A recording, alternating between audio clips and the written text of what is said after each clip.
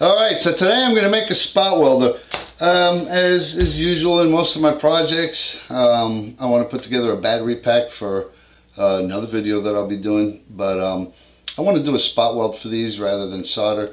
Lithium ion batteries take a beating if you put too much heat on them, and sometimes you can destroy them. Let me show you what we'll be using. One of the things is a starter relay, and I picked this one up at a relatively decent price. Got a control module which will allow me to set the amount of time that current will flow. Got some lugs and shrink wrap, and I've got some 8-gauge primary wire with silicone. And the reason I chose to use this is that it's very flexible, so that when we make a welding pen, it'll be easy to use once we have it tied off to the battery. I want to go ahead and mount the solenoid. The solenoid is designed to carry a high level of amperage. It's basically a car starter solenoid. We'll probably get 300-400 amps through here when we're welding, and what we'll do is we'll use a control circuit to close the solenoid via these two contacts, and these big giant lugs here are going to be the what carries the voltage and the amperage to do the spot welding. I am going to mount it though. I've got the basically just two pieces of wood. I'm mounting it to this. I'm going to be mounting the control board, and we'll go through that later. I'll show you how to set this up so that it basically gives me 1/10 of a second. That's the lowest amount of time that we can program into that. Anyway, to mount this, I'll be basically drilling 2 holes here, and using the standoffs and the screws, I'll have this screwed in here. So I'm going to go ahead and do that real quick.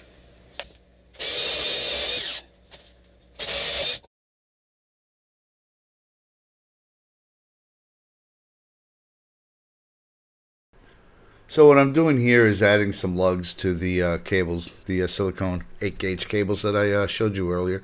Also adding battery clamps. That way I can just connect it to a battery when I need it, remove it, and I don't have to go through a big fuss of bolting it on or off.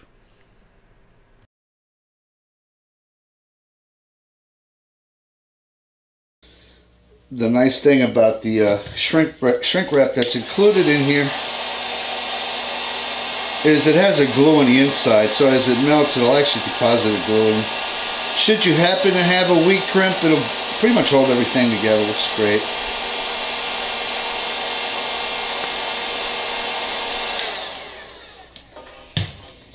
Alright, so the next thing I'm going to do is get electricity, or get wiring, control circuit wiring. We're going to do a push button. So we get a momentary click, and we'll get some electricity through the solenoid. I'll get power to that little control board. I'll show you how I program it. I'm also going to put a link in the description. There's a gentleman that sells these things. I bought mine on Amazon, sorry, but we'll help you with your channel. And he actually goes through a very detailed explanation of how they work. Because if you read the instructions, which have been translated from probably Chinese, they don't make any damn sense at all. So let me go ahead and get that done, and I'll show you how I program it for what I wanted to do, which is just basically just turn the solenoid on for a brief period of time.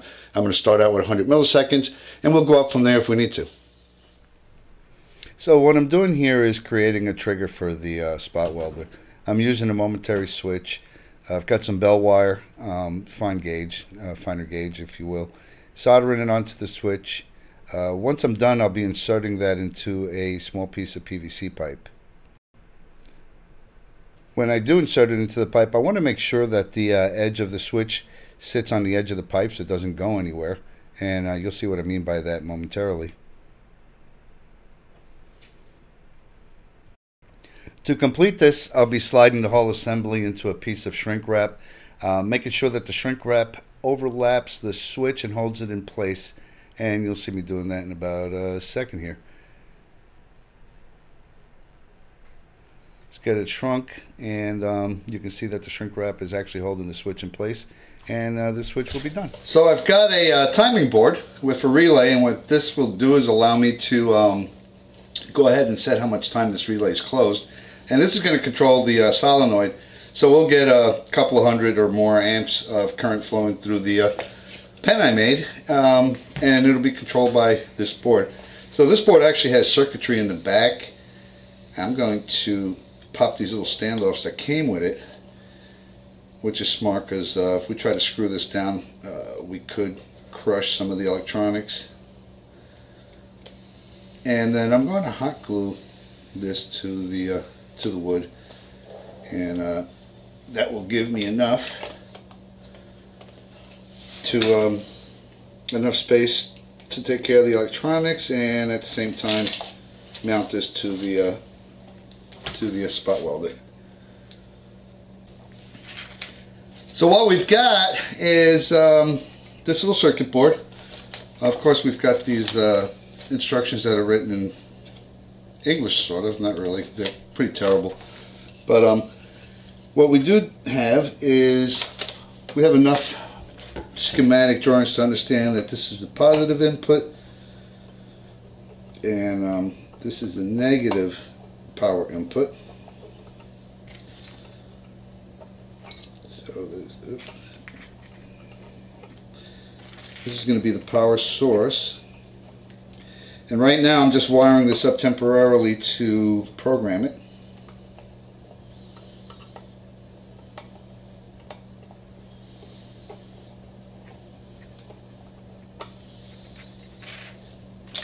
And here's the trigger I made, if you remember this. Positive is going to go up here, and it's going to go into the same terminal as the positive source. That way we can feed a high level trigger to the unit. In case you're wondering why I have a black wire going to the positive terminal, it's because the wire coming from the trigger is encapsulated. There's only two wires, a red and a black. So really what they're doing is feeding power from the black wire through the switch up to the terminal on the top, which closes the circuit and fires off the relay.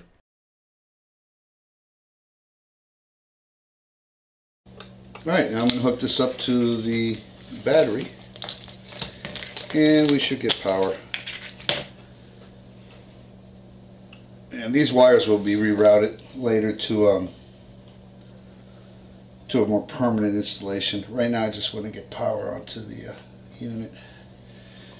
There we go. It's actually in mode P1, which is the mode we want. What P1 does is it will close the relay for a predetermined amount of time, and what we want to do is actually tell it how long. Alright, so that's the timing mode. OP is open, or actually relay closed. Go up. Set this so the decimal point is moved over one. Hit set. It should time out.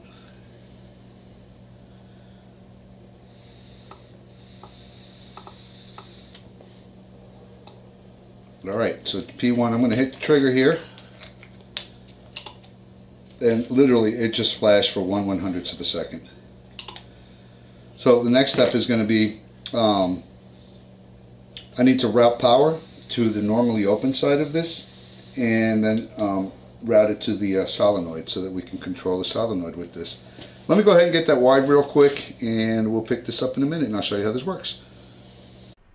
Here's a schematic of how I have everything wired up. Now, it's not a wiring diagram, it is an electrical schematic, so it represents the electrical connections that make the spot welder work. I'll include the link in the description, so if you want, you can download a copy of this schematic. So here's a shot of the finished unit. There's a lot going on here. Basically got the actual welding pen. The positive side's tied to the relay. The other side of the relay is tied to the battery via clamp. This is not part of the relay. What I've done here is basically just put a bolt through and tied it to a clamp, and that way I have both of these kind of facing in the same direction.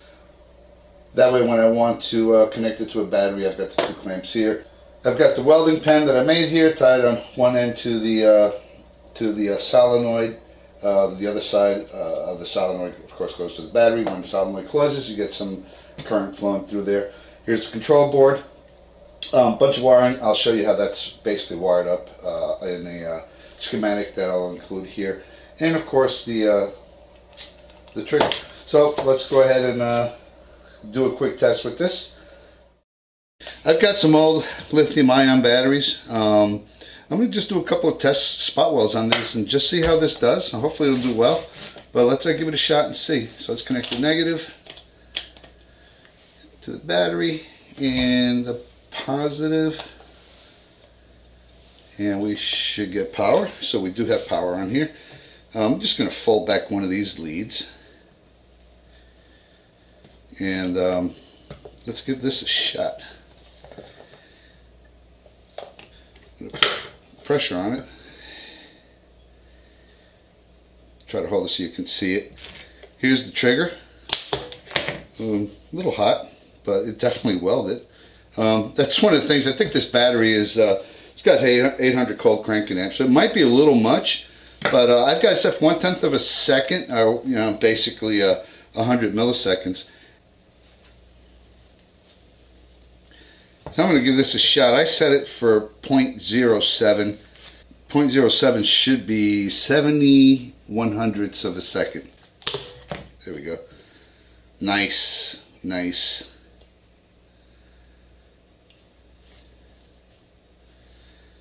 Do the other side.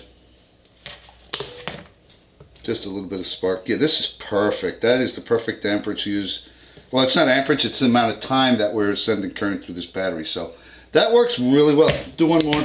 Get this battery. It's got a tab that's hanging loose. Let's just bend that tab over and give it a shot of juice. Man, I'm getting some really nice welds on this. So I got it set for 0.07. That's giving me some really good welds. That's basically 7 milliseconds. 0.07. The amount of time that the circuit's closed is 7 milliseconds, and that's all we need. If it was a larger, or excuse me, if it was a smaller battery, we would probably up the amount of time.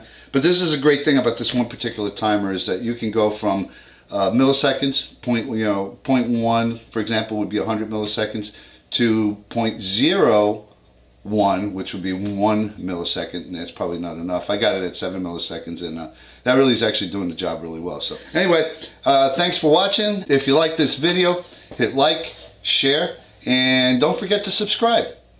Once again, thanks for watching.